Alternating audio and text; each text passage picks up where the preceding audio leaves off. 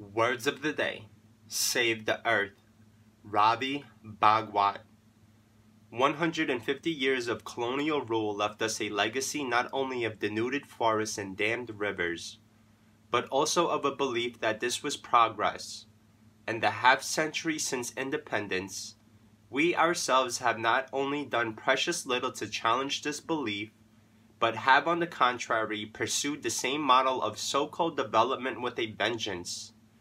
The irony is that while in many Western countries today, ecologists are coming round to believe in the truth of Mahatma Gandhi's worldview, in his own country, as in many other third world countries, he seems to have been forgotten.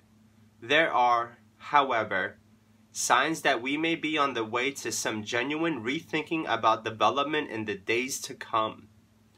Words of the day. Save the earth.